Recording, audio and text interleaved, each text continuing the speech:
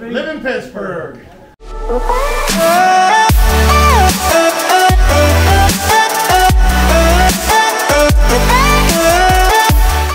This is Marty Getzinger. I'm here with Living Pittsburgh at Bear Brothers Maple Camp in Somerset County. And today what we're going to do is we're going to go to a couple different farms or camps where they're making maple syrup. The maple is running great.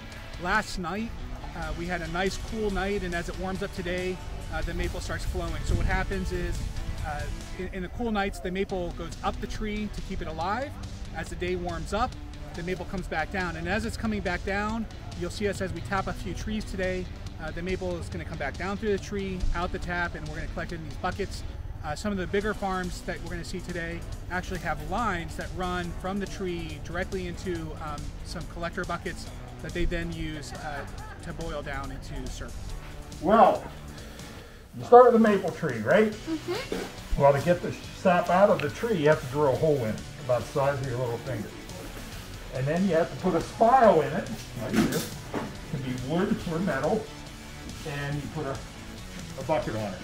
The early buckets were made of wood, and they called them peelers in Somerset County. It's the only maple industry area that they call them peelers. And they were made by the local cooper. Now here we do teach a class in the spring on making wooden peelers. All right, I'm Lynette Ely. I grew up on this farm, and it's Walnutdale Farm. And my nephew pretty much runs the sugar camp, but when we have open houses, we like to do some educational things. I'm taking some of the syrup that he has made. I put it in this kettle, and today I'm taking it up to about 250 degrees, which is firm ball.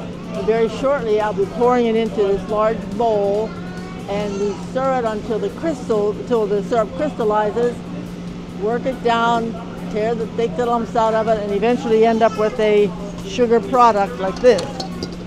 Lump, lump, lump. Miss them out. Take them all. Take them off. Thank you for joining us today as we explored the Somerset County maple farms around town. We saw 3 or 4 today. We were going to end the day here at the Paul Bunyan Sugar Camp. Unfortunately, they were closed because they had a new family member join their clan today. So we hope the best for them, and we hope the baby came out well and everyone's healthy. We just want to thank you for joining us. Remember, if you liked and enjoyed this video, please pound that like and subscribe button. It makes the algorithms on Facebook and YouTube show this video to more people. The more people that see this, the more we'll make. Thank you for joining us. Have a great day.